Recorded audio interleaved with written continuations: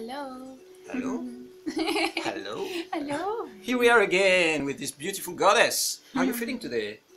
I'm feeling vulnerable. Vulnerable. Today. Yeah. Okay, maybe we'll do a video about that. Um, why it's so essential to activate your Shakti as a woman? This is the topic that we were thinking about. Yeah, what comes to mind is that, the traditional conditioning and education in society doesn't really encourage the flourishing of all this feminine beauty that is locked in women today. You are asked to be really practical, to be a mother, to work, to do all these things that are aimed at creating security for your family. And that don't necessarily give you space to touch on the feminine essence, on this mystical aspect of what it means to be a woman. When I think of Shakti, I think of the embodiment of the divine feminine. And so the question is, what can be done about it?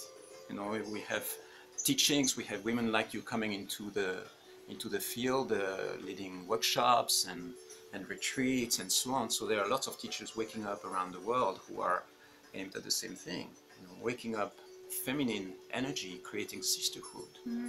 Right? Yeah. Why is it so important?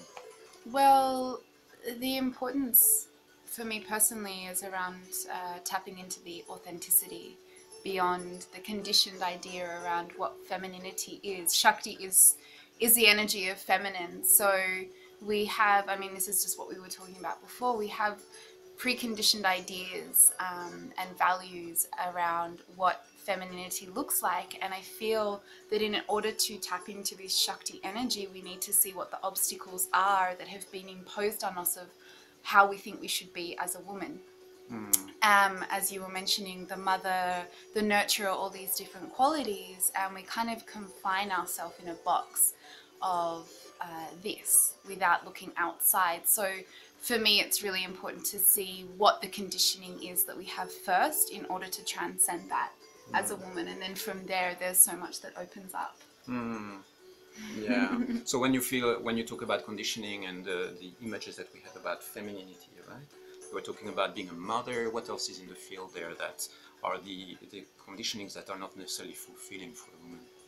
Well, it's not about not being fulfilling. There's just certain ideas that being a mother might be the most fulfilling thing that you can do in this lifetime. It might be your dharma in this lifetime, but a lot of women think that that's what you're supposed to do as a woman in this lifetime, where an empowered state could also be deciding not to be a mother and exploring different aspects of your life as a woman. But there's also conditioned ideas that being a woman is being sensual and sexy, or being a woman is soft and nurturing, or giving, or receptive and surrendering. And yeah, there's a lot of cliches about this, so it can be going across cultures and religious conditioning, and it's different all around the world.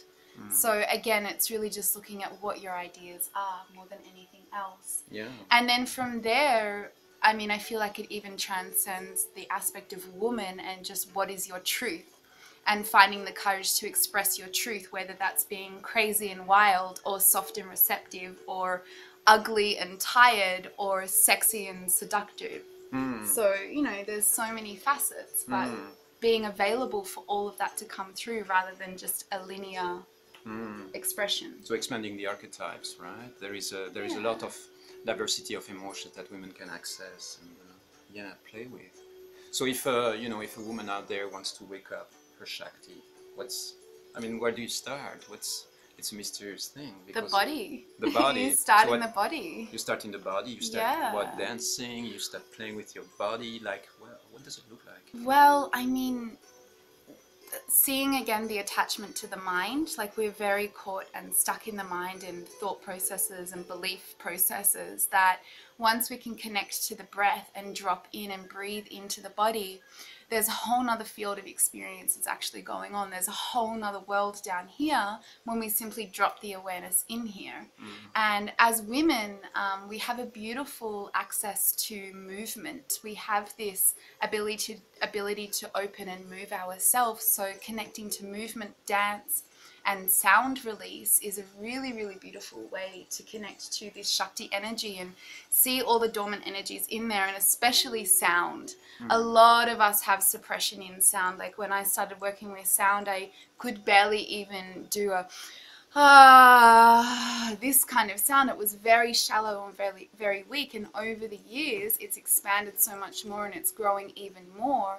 But women have a fear to actually even make any screaming sound or any loud sound because they think that they look stupid or they're embarrassed. And I mean, I worked with a woman the other day, it took her an hour to scream because she was just embarrassed and judging herself that this wasn't feminine, or relating it to the energy of anger rather than it just being a release of energy coming out. So these things, working with breath, sound and movement, can start to tap into the vital energy that's inside of us. That's beautiful. Wow. There's a lot more to say about that, but yeah, we'll record a few more videos on this topic. Okay. Yeah. Yeah. We love you.